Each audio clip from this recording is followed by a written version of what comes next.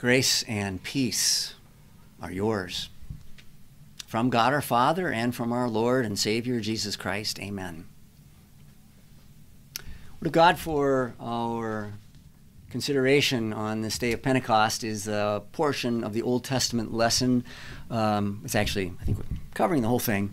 Ezekiel 37. I'm not going to read all of it to you here, but let's just hear Ezekiel's introduction here as a way of getting back into the flow of the account of the valley of the dry bones.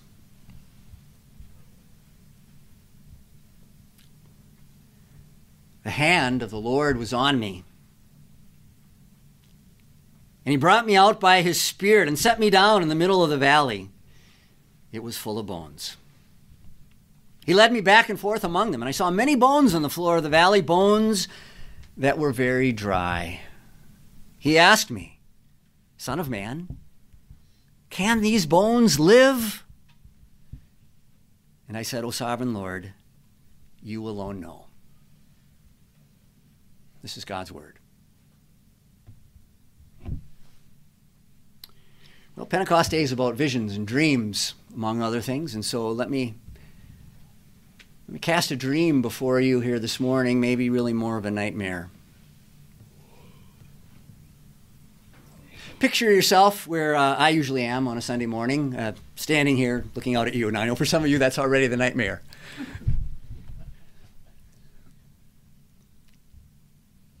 But as you look out at the congregation in front of you, you see a menagerie of people.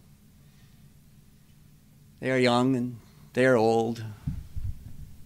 They are dressed, some of them in their Sunday best, for the most part more casual. You know, we don't really make a big deal about clothes here.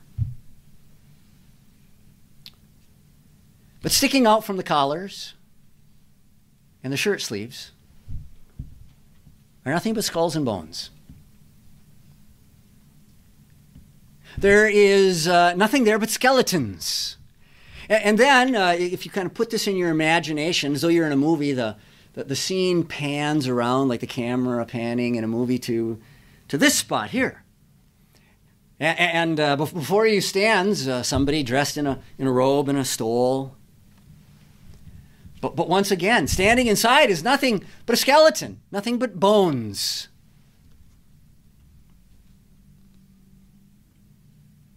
The vision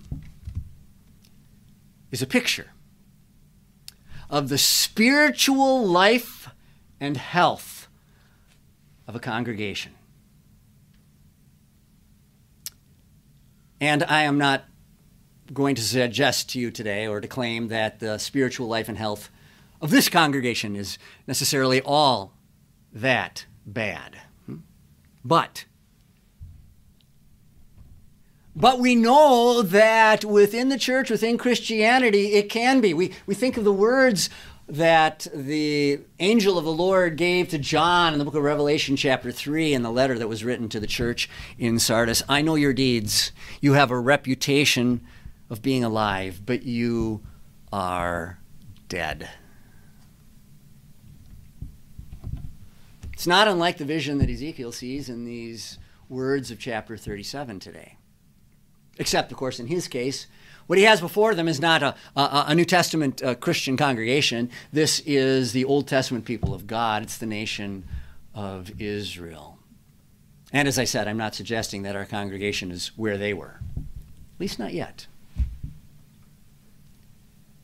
But Ezekiel's words give us an opportunity to pause and to take stock, to consider what is the health of God's people where we are. What is my personal spiritual health?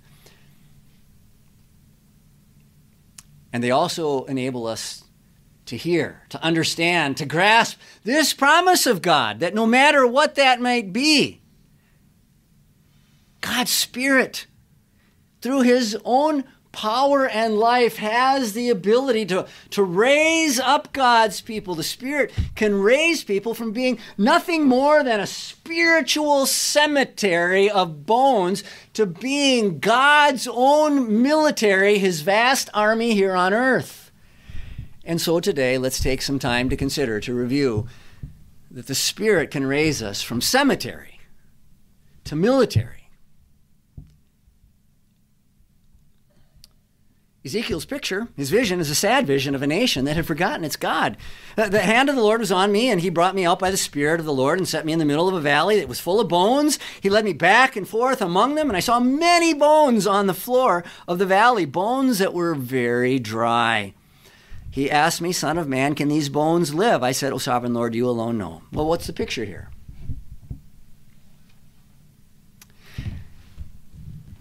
God hadn't literally taken Ezekiel out to some ancient battlefield where there were the remains of soldiers who had fallen in battle that had never been buried, but rather he is portraying for him a more spiritual truth of his times. And he interprets this vision for Ezekiel in following verses. Then he said to me, Son of man, these bones are the whole house of Israel. They say our bones are dried up. Our hope is gone. We are cut off. You know, this is a nation that had such an important role to play in God's plan to save the world. And yet somehow the nation had managed to forget its God. And so God had brought upon them the Babylonians. And the Babylonians had invaded the nation, and they destroyed its cities, and they carried off the most important and prominent and powerful people into exile in Babylon, 600 miles away. Their institutions were gone. Their cities were gone. Their way of life was gone. Their temple was gone. Their businesses were gone. Their civilization, practically everything they knew and loved and cherished, it was all gone. The very culture and identity that they had as a people was on the verge of extinction. How had they come to this point? Well, long before the Babylonians came and took those citizens away, their faith was gone. It had disappeared, at least for most of them. There are many things with which to occupy our lives, aren't there? There's money to be made, fun to be had, experiences to enjoy, goals to achieve,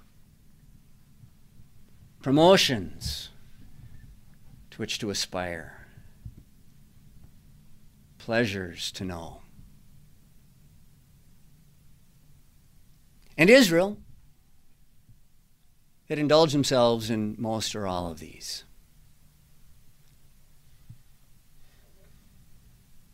But in taking in all that life had to offer, they had forgotten their God.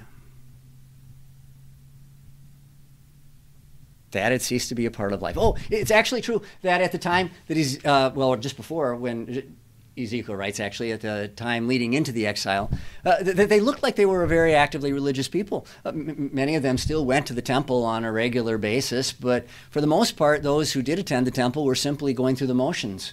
And many, if not most of them, had actually gone off to other gods. You know, they worshiped the Baals. They were looking for a religion, a faith that was more fun. It had more excitement to it.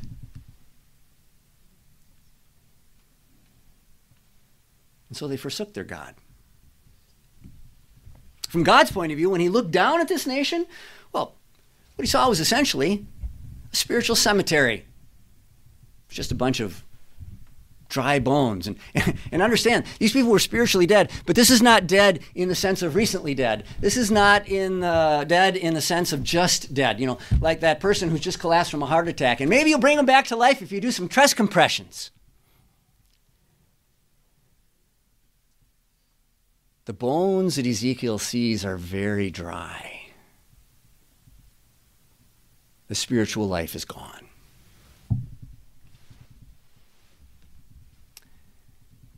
As I've said, I don't think that our congregation's that far gone, not nearly.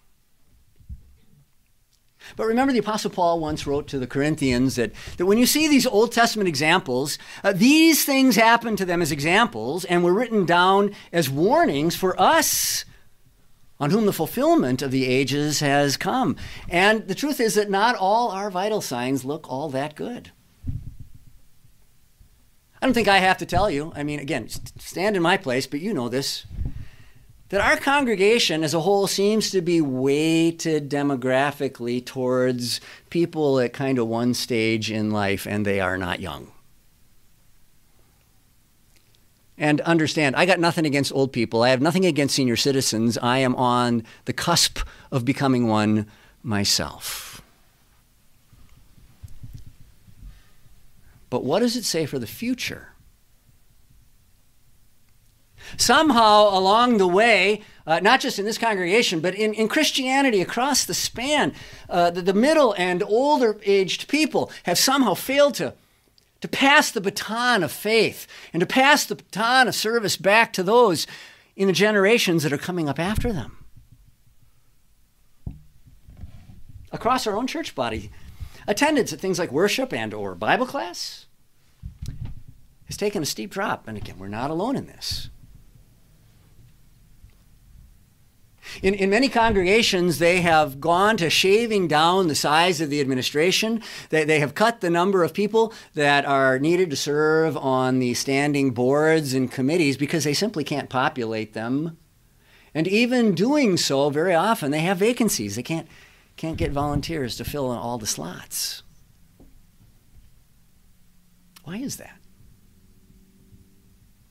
Have we become so busy doing all the things that we think are so important in life, achieving all the accolades we desired,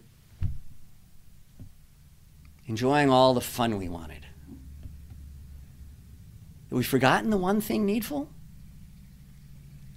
That we have become unconcerned about the state of our spiritual health?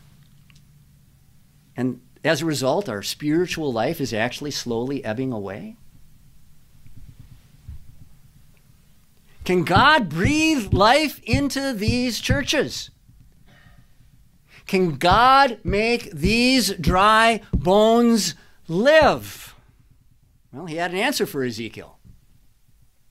And what we see is that he has means. He has means by which he is going to turn them from a spiritual cemetery into his military. Then he said to me, prophesy to these bones and say to them, dry bones, hear the word of the Lord. This is what the sovereign Lord says to these bones. I will make breath enter you, and you will come to life. I will attach tendons to you and make flesh come upon you and cover you with skin. I will put breath in you, and you will come to life. Then you will know that I am the Lord. So I prophesied as I was commanded, and as I was prophesying, there was a noise, a rattling sound, and the bones came together, bone to bone. I looked, and tendons and flesh appeared in them, and skin covered them. But there was no breath in them. Then he said to me, prophesy to the breath, prophesy, Son of Man, and say to it, this is what the sovereign Lord says, come from the four winds, O breath, and breathe into these slain, that they may live. So I prophesied as he commanded me, and breath entered them. They came to life and stood up on their feet, a vast army.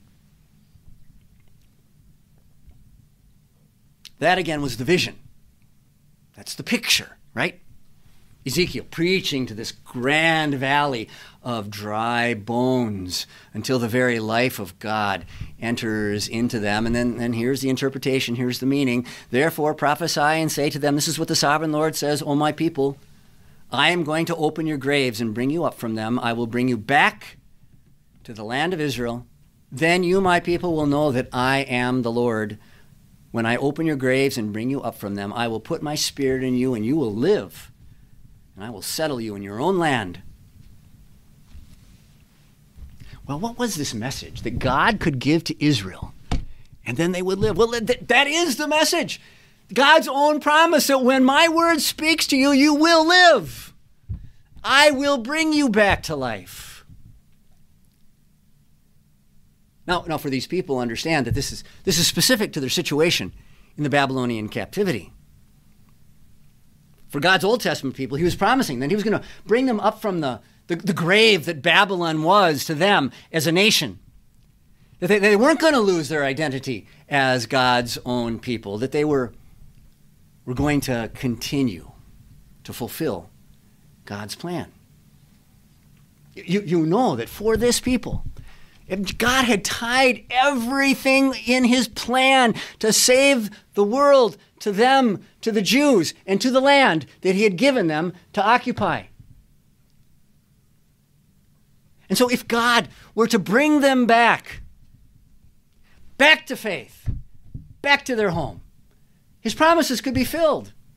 Then it was that the Savior of the world could come, the very Savior that they were waiting for.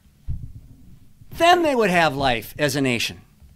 This wasn't really mostly a matter of their earthly existence, although that was necessary for God's plans. But when the Savior came, if they were brought back to their land and could fulfill God's purposes, then even their death would not be death to them. The fact is that most of the people to whom Ezekiel brought this message, as they went into the beginning of the exile, they were going to be there 70 years. Most of them were going to live out the rest of their lives there, and they were going to die and be buried in Babylon. But if the Lord preserved their nation and their faith, and their children and their grandchildren came home, and they remained as a nation, then the Savior they longed for could be brought into the world. Eternity itself would be waiting for them after death. Then there was a real life, a real spiritual life, a real eternal life to which they could look forward. Babylon would not become the nation's cemetery.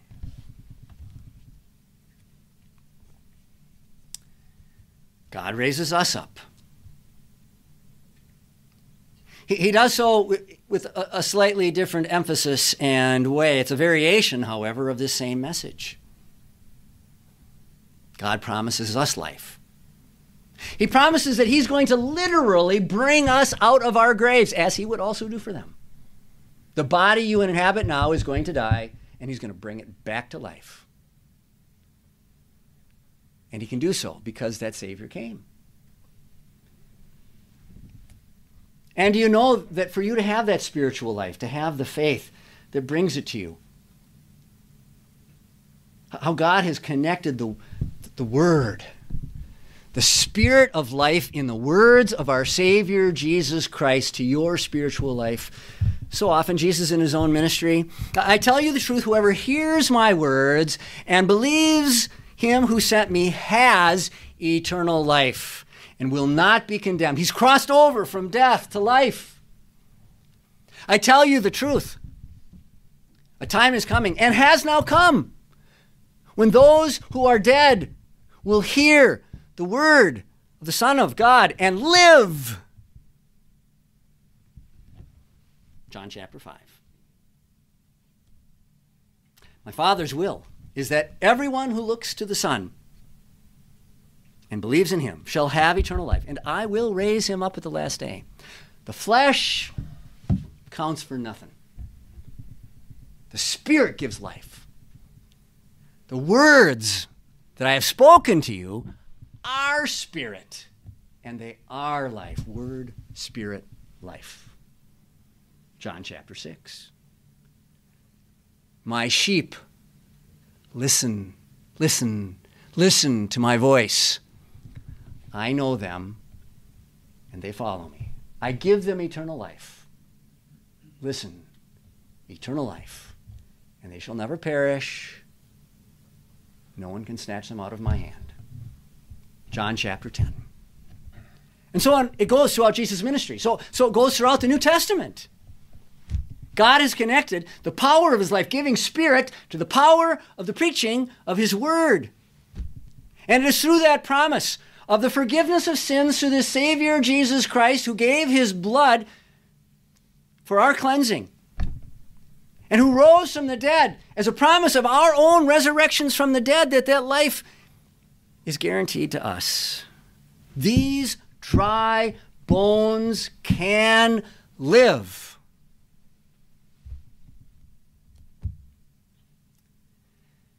But if God is going to raise us from cemetery to military, if he's going to give us life back again, Well, then we actually have to hear the preaching of God's word, right? The Apostle Paul kind of anticipates the question, how can that happen? How can that be done? In Romans chapter 10, when he says, how can they believe in the one of whom they've not heard? And how can they hear without someone preaching to them? And of course, the answer is obvious. They can't. But that's why God sends them. That's why God sends you. Surely you know. Look around you this morning. Look around you this morning. Surely you know someone who is not in church, whether it's here or somewhere else. How can they hear without someone preaching to them? Okay, if you don't want to be the preacher, well, then call them. Invite them. Bring them in. Introduce them to Jesus. Let the dry bones live.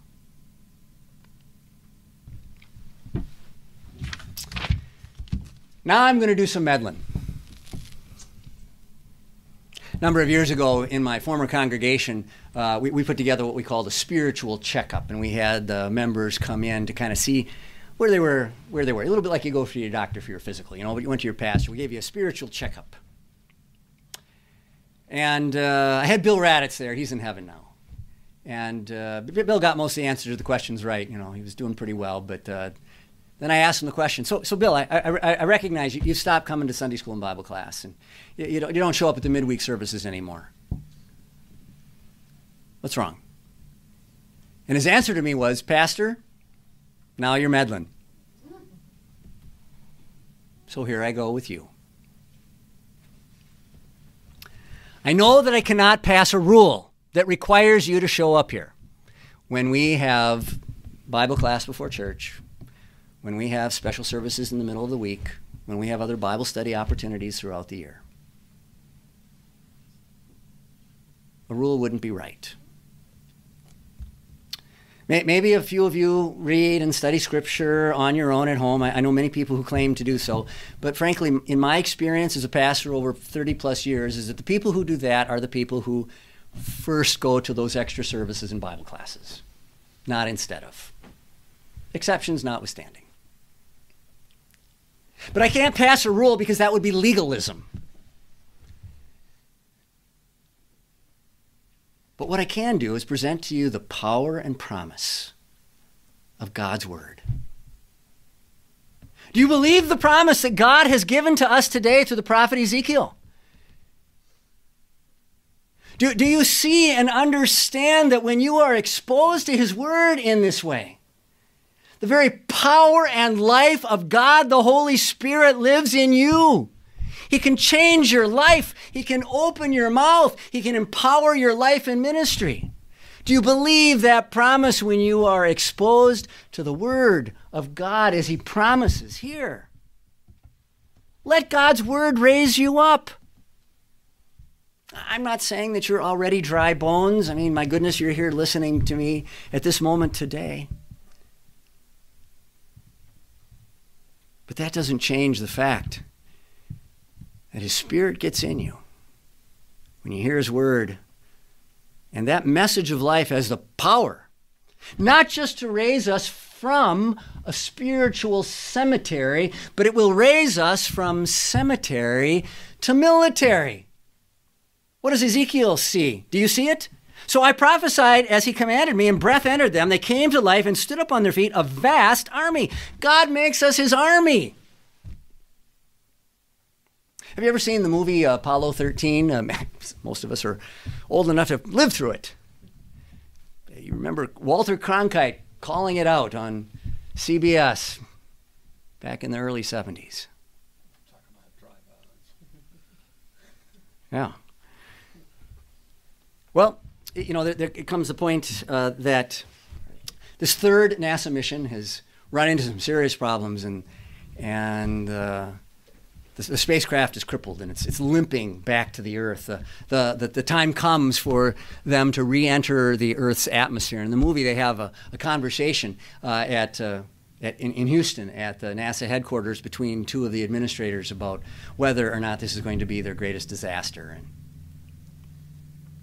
Gene Kranz, you maybe know the name, flight director, turns and says to them, I beg your pardon, sir, but I believe this is going to be our greatest hour. And of course, they brought them home.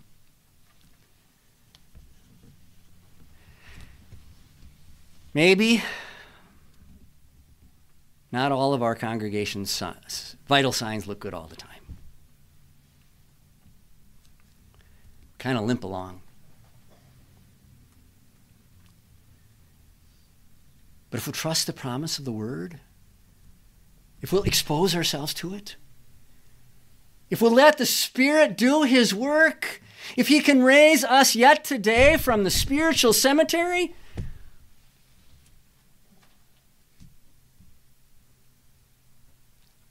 well, then this may be our finest hour.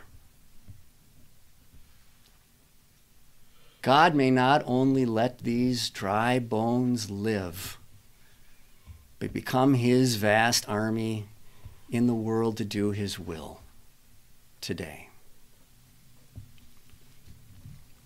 Dry bones, hear the word of the Lord and live. Amen. Please stand.